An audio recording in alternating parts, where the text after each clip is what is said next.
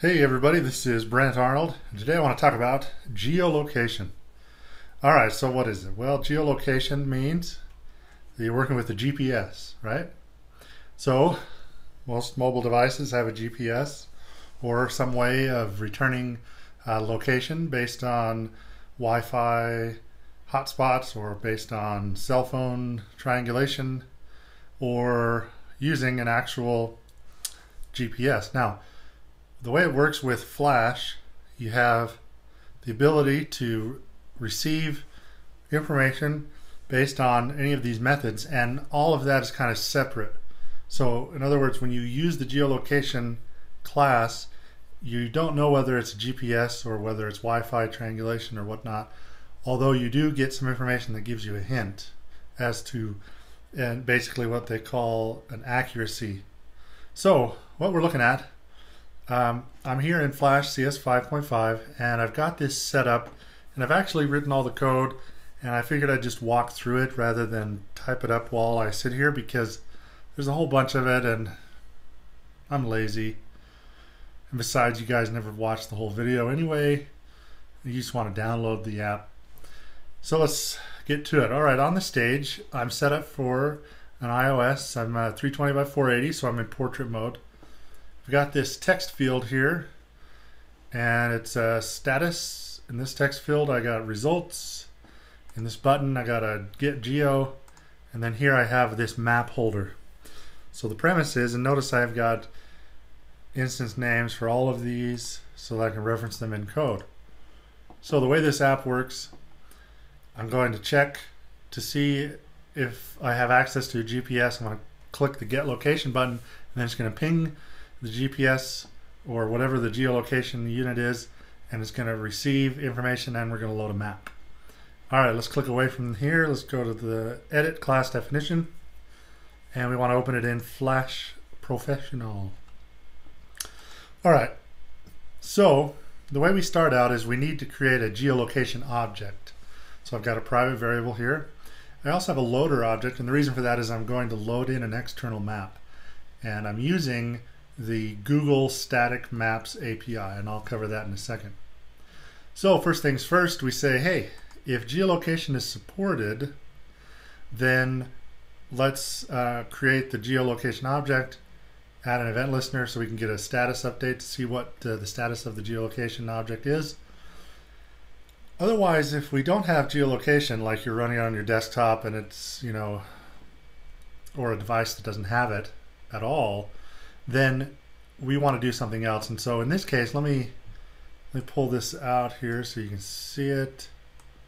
Set it up a little better. There we go. Okay. So notice, you remember on the stage I've got a geo results text field, text area. So I'm going to say, oh, you know what? Sorry, it's not working. Don't feel bad. Here's a cool map. Then I call this method load map. Otherwise, then I add a button. This is my get geo. That's my button. I'm adding a click handler for that. All right. So if I click the button, then I'm going to update status, which is click. And then if the geo exists, if the geolocation object is created, meaning we know it's supported, then we're going to say attempting to connect. And then here's the money maker right here, set requested update interval.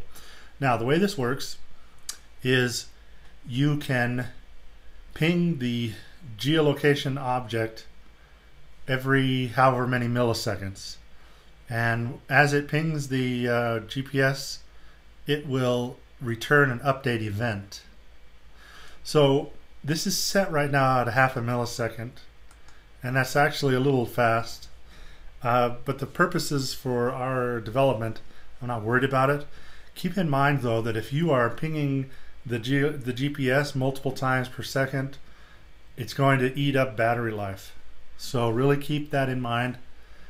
You could set this to every 5 seconds. It really depends on what it is that you're trying to attempt. For our purposes, I just want to call it and get a result. Sometimes it takes a second or two for it to find location, and so getting it to wake up, stuff like that. Alright, so that's if I click the button. Now Let's talk about geolocation status. There's one thing sorry, let me scroll up here again. Is supported says that this device will return geolocation information using, GPS, Wi-Fi, cell phone, any one of those. But that's all that says. It says that this device can do that. Notice that if you've ever used, like on your iPhone, where you click on an app and it says, hey, do you want to allow location? Basically what's happening is, it's one thing to have the ability to use geolocation, but it's another thing to actually have it turned on, or having the application allowed to look up location information.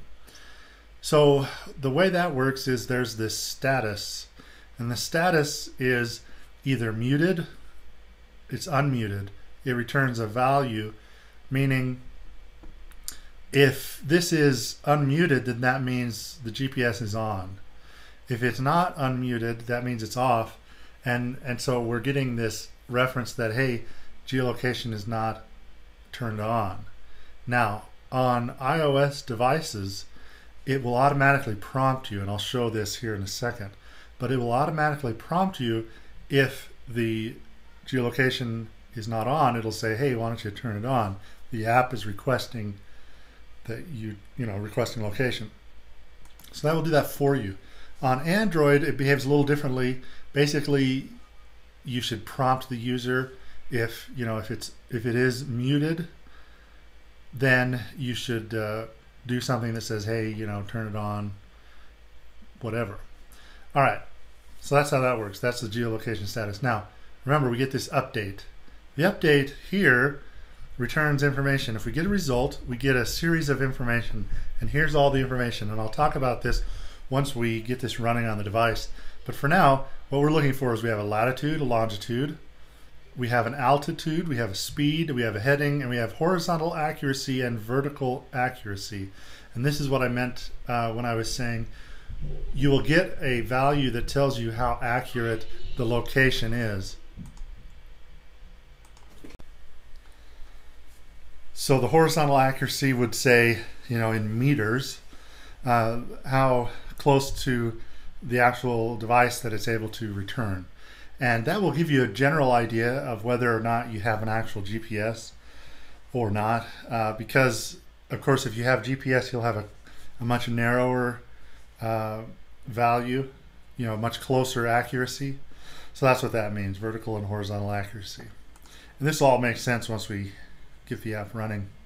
Now I have this function called load map, and what's happening is I want to load a map based on the lat and long. And then once that happens, I'm going to remove this event listener.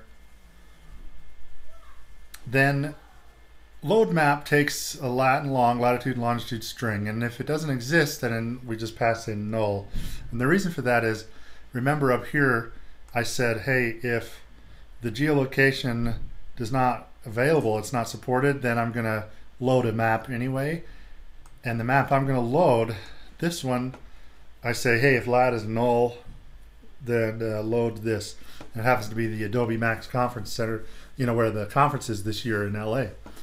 So with that in mind, let's talk about the Google Maps Static API. And you can go online, look it up, Google Static Maps API, and it's a free service. You don't have to be registered. You can work with Google Maps API, which you do have to be registered. And something here to understand, people don't understand this very much. They don't realize this.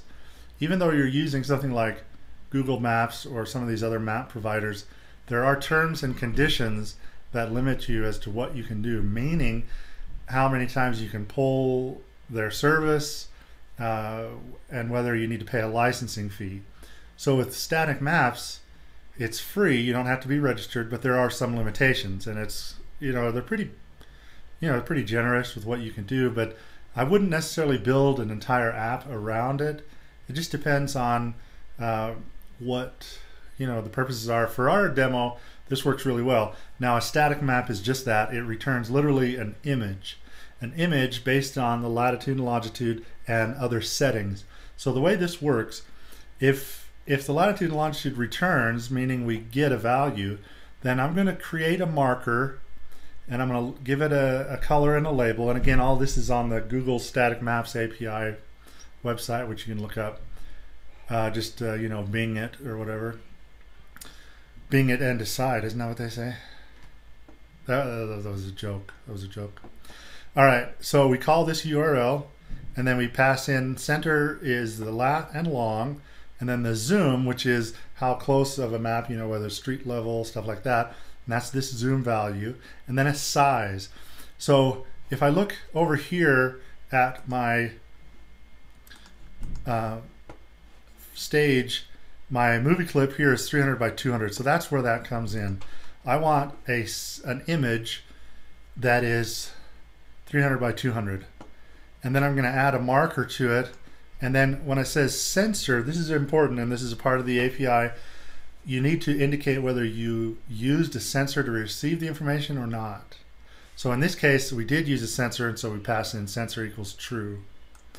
Alright, now if we didn't get a valid lat long, it doesn't work, then I'm going to load a static map of the LA Conference Center.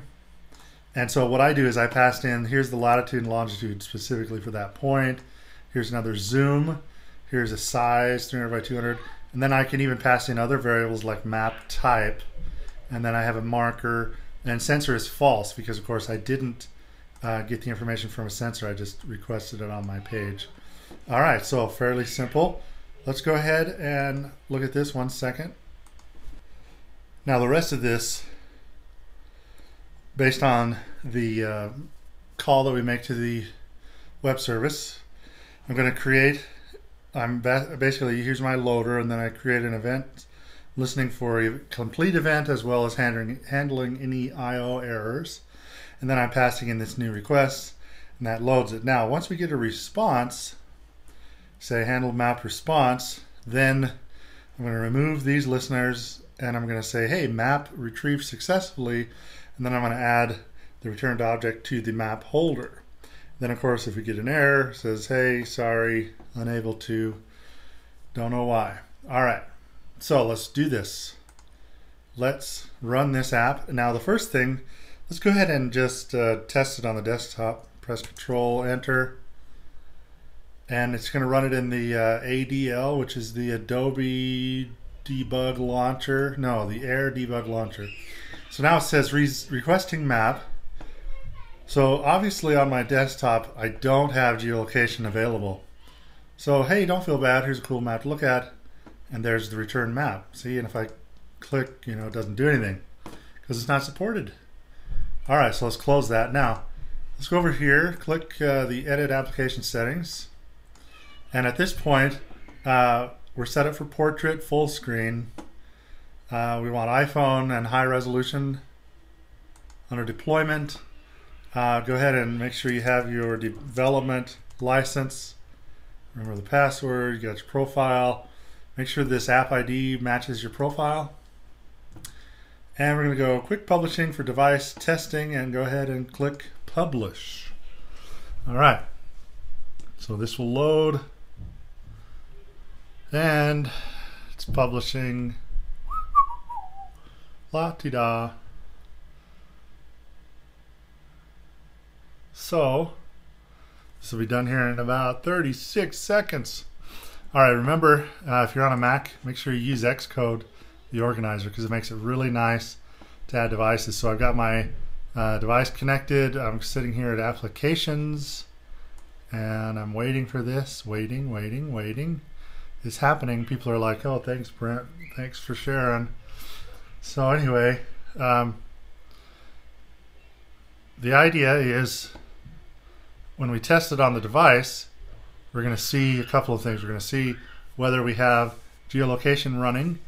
And the other reason why, if we look over here, the other reason why the map may fail to load is if you're not connected to the internet. So make sure you keep track of that. All right, so that's done. So let me go ahead and open this geolocation example. Here it is. Here's the IPA, and here's my organizer. So we'll take the IPA file and we'll click it and drag it over to the organizer, and this will install it onto the device.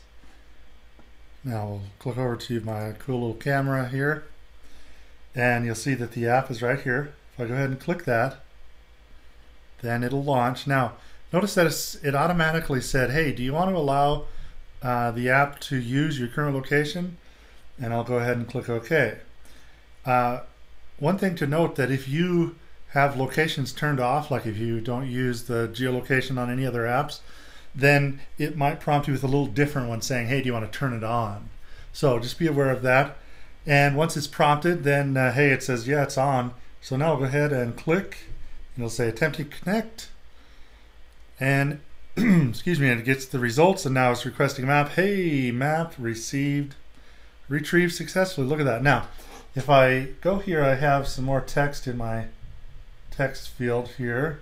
So here's the information we were talking about, right? Horizontal accuracy, vertical accuracy. So here you can tell, and we're talking within meters. So that's giving me an indication that I'm really on a GPS, and I've got a heading, speed, of course I'm not moving, altitude, and there's the geolocation. Now, pretty cool, huh? All right, so the way that works is, let me just review what we did in the code. So let's open this up one more time. Let's just do a quick review, and then you can be on your way creating awesome geolocation apps. So of course we obviously check to see if it's supported. If it is, we create the object and we listen for a status. If it isn't, you can do something else. In my case, I load a static map. Then if we click the button, what happens is we set up the geolocation object. We want to request an update, and on every update we want to get this, call this event handler. And when we get a result, we're going to get a series of properties, and so I'm going to show that, and then I'm going to load my map based on the latitude and longitude. And the map I'm loading is using the Google Static Maps API. So look that up. You'll find it online without any trouble. And then of course I just load that image. Once that image shows up, I add it to my stage. Very good. All right, thanks for watching. Now go out there and make some money, and don't forget who taught you how to do it.